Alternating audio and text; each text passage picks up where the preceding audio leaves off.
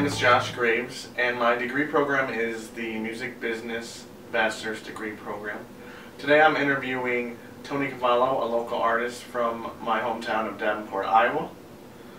The first question is, what do you see as the role of visual arts in society today, particularly in your profession? Tony said, the role of the artist in society is dependent on the individual of society itself and what they value as individuals.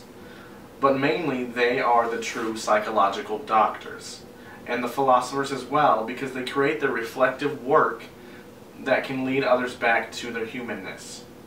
Yet good artists refuse to be compartmentalized and branch out in all directions, so I guess I must call the artist the shaman of his time.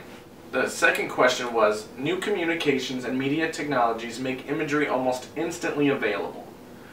Do you believe that this is having a positive or negative influence on your field or industry? Tony Cavallo answered question number 2 by saying, digital communication is and will continue to have both good and bad influence. Good because it allows avenues for releasing material where previously none existed, and bad, at least for a while, because the infantile storm of horrid ideas spewing forth from repressed creativity banks. For question number 3, it was, what popular images do you see that are frequently repeated throughout your industry? Tony Cavallo answered question number 3 by saying, popular images throughout my world are often classical paintings by the Renaissance masters, only now the characters of the scene wear iPods and the Mona Lisa twerks and licks Da Vinci's pencil. I try to never succumb to the stargazing of common imagery because it gets lodged in the subconscious mind and will affect your next session at the drawing board. Question number 4 is, who is one of your favorite visual artists and or what is your favorite style of visual art? Tony said that his favorite visual artist was Harmonious Bosch and The Garden of Earth Delights because it was way before its time and pre-Renaissance and entirely modern.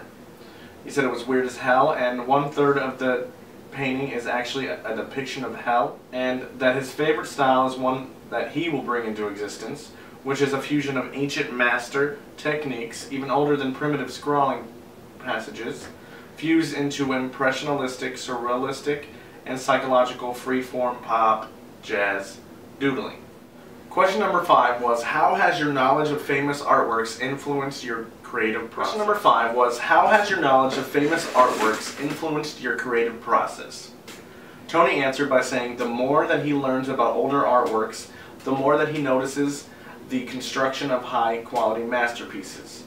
The subtlety of 1600s and 1700 painters was so fine and controlled that it blows the mind, yet the cartoon aspect of someone later like Rockwell tackles the humorous, goofy side of the human physique and nature. He attempts to explore the various options for an approach to an idea, usually by scanning the mental archives of styles achieved before. He then goes grocery shopping for side dishes of other forms.